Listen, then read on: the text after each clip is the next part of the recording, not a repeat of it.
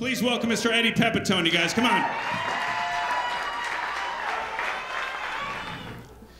I get heckled a lot in clubs, it's usually generic but accurate, like Pepitone, you suck. But I was wondering what the heckling would be like if someone in the audience knew me as well as I know myself. I think this is what the heckling would be like. Watch this.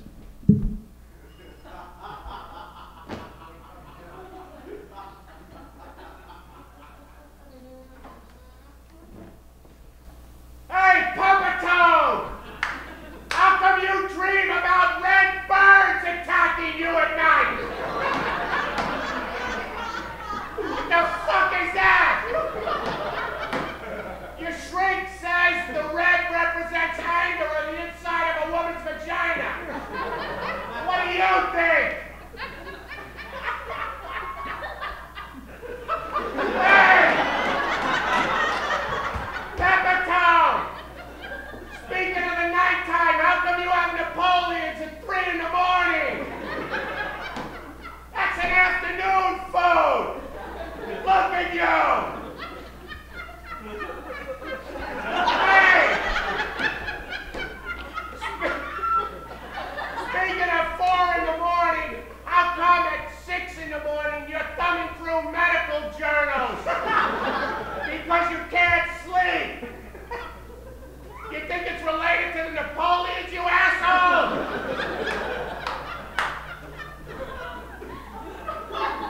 And how come you've started praying? You know you don't believe in God. You struggle with that shit all the time.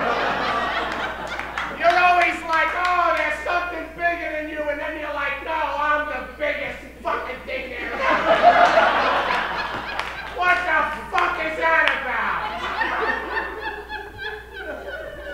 Hey, don't blame me, motherfucker. You created this bit.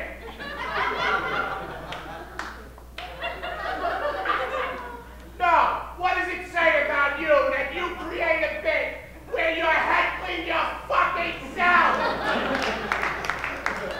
Does the term self-sabotage mean anything to you at all? Speaking of self-sabotage, how come you haven't paid your father back that 15 grand? Oh, I know he doesn't need it. But you said you would at least make a good faith payment. Oh, I don't fucking know. It's just that you never, ever lived up to your fucking potential. You grew up in Staten Island where they don't breathe, they just wax cars and beat each other with baseball bats. But still, you could have done better. Don't laugh like it's funny. This is serious shit. Look, I'm not gonna lie to you. I'm attracted to you. That's why I masturbate every night. With you. Us together. I always fantasize about fucking myself. Anyway, I think it would go something like that.